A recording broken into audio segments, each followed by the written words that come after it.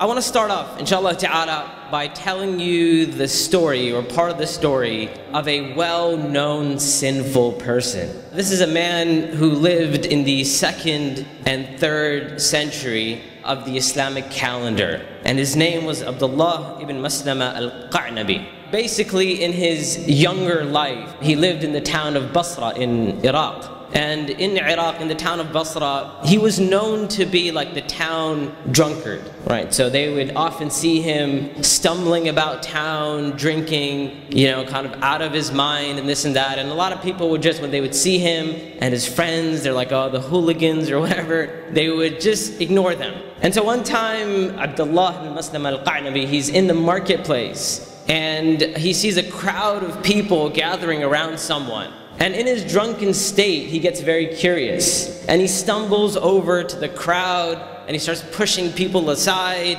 And he's like, who are you talking to? Who is this? Why is everybody so concerned with this individual? Who is this? And they say, this is Shu'bah ibn al-Hajjaj. And he says, and who is Shu'bah ibn al-Hajjaj? Who is that? And they say to him, this is the famous scholar of hadith, Shu'bah. Like, people are like, how do you not know who this is?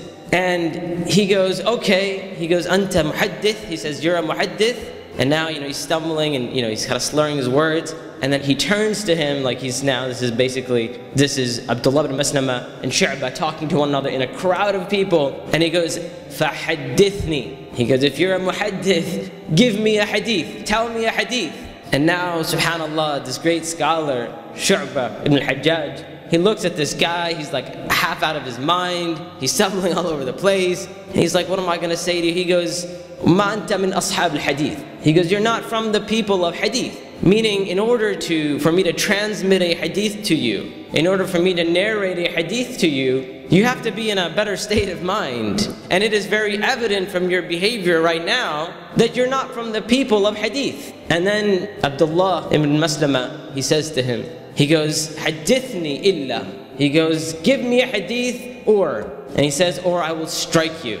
I'm going to beat you up. And so finally, Shu'bah ibn al-Hajjaj, he gets quiet for a while and then he begins to say to him, he said, it has come to us from Mansur, who narrated upon Rabi'i, who narrated upon Ibn Mas'ud. قال رسول الله صلى الله عليه وسلم. He said that the Prophet sallallahu alayhi wasallam said, إِذَا لَمْ تَسْتَحِي فَاصْنَعْ مَا شِئْتَ. He says to him that the Prophet sallallahu alayhi wasallam said, if you have no shame, then do as you like, or do as you wish. And Abdullah says that when I heard these words, it struck me like an arrow in my chest. He said I was left speechless. He says it felt like I was knocked to the ground. And so when hearing these words, the words of the Prophet ﷺ being told to him that if you have no shame, if you don't feel shyness, if you feel no shame, then do whatever you like. You're going to make a scene in the marketplace, you're going to walk around drunk, you're going to abuse people, cuss people out, whatever. You have no respect for a scholar of hadith or whatever. You lack shame, then do as you like. And so he says, this really got to me. He says, I ran home, I took all my bottles of wine and I poured them out. I locked the doors. I told my mother, if anyone comes to see me, any of my friends come to see me, tell them that I don't want to see them. And he sat in that state for a while. And then he pondered and thought about his situation. And he said, what am I doing with my life? I want to be like Shu'bah. I want to be like him. I want to be a carrier and a narrator of hadith. And so he asked the people of his town, he said, who is the most knowledgeable person in the world today? And they say to him, today the most knowledgeable person is probably Imam Malik. Where is Imam Malik? He's in Medina. So now Abdullah, he travels all the way to Medina and he studies with Imam Malik. And he becomes one of the students of Imam Malik. And he studies and he studies and he studies until he feels like he's gotten everything he needs to from Imam Malik. And then he asks the people of Medina, who is the second most knowledgeable person on the face of this earth? And they say to him, Shu'bah. He says, Shu'bah? From Basra? From Iraq? They say yes. So he rushes back. It wasn't a short flight back then. It took a long time. But he rushed back. He came all the way back to Iraq, to Basra, to study with Shu'bah ibn al-Hajjaj. And as he arrives in Basra, he starts looking for Shu'bah, and he finds out that Shu'bah has passed away. However, we find that Abdullah ibn Maslama al-Qa'nabi continued on to study. And today he's considered one of the great scholars of Islam. And he narrated from many different scholars. Obviously, he narrated hadith from Imam Malik. I believe he has about 130 or so narrations mentioned in Sahih al-Bukhari. But when it comes to his teachers, amongst them they have listed Imam Malik and others, but also amongst his teachers they have listed Shu'bah. Did he study with Shu'bah? No, he didn't sit with Shu'bah. He didn't study with him. But he did learn one hadith from Shu'bah. And so under his teachers it says Shu'bah. And the hadith that he narrated, it's been mentioned, إِذَا لَمْ تَسْتَحِي فَاصْنَعْ مَا شِئْتَ. If you have no shame, if you don't feel shy, then do as you like. Now my brothers and sisters, I share this story with you because a lot of times one of the ways that we are tricked by the shaitan is that we feel that if we're going to sin, we don't want to be hypocrites. Right? And I know a lot of times, we're told that the dangers of living a hypocritical life and having a double life, and indeed that is something which is extremely dangerous. And indeed that is another spiritual problem, and I believe a lot of it was talked about. But there's another side to the story as well, or the other side of the coin.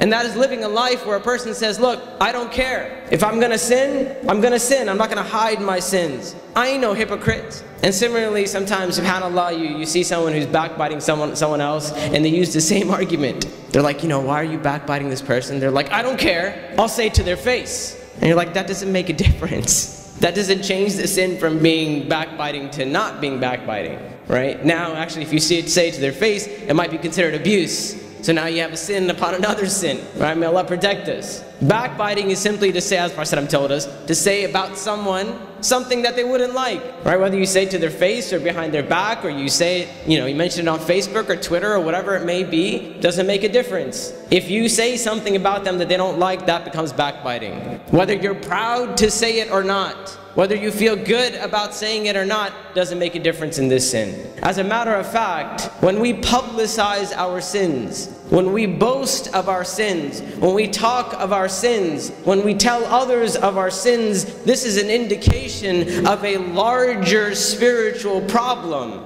And that is a lack of haya. That is a lack of shame and modesty with Allah subhanahu wa ta'ala first and foremost. The Prophet ﷺ said, Kullu ummati mu'afa. He said, all of my ummah can be forgiven, or all of the sins of my ummah can be forgiven, illa al-mujahirun, except those who publicize their sins. And the Prophet ﷺ said the example of that person who publicizes their sin is the person who goes in the night and they commit a sin and Allah covers them. Meaning Allah doesn't expose their sin. Their sin was done privately. And then in the morning time, this person wakes up and he begins to tell the people, last night I committed such and such sin. Last night I did this and I did that, when it is Allah subhanahu wa ta'ala who had covered up the sin. And in the morning this person exposes their own sin. Hiding our sins can be a good thing. It's a good thing if we hide our sins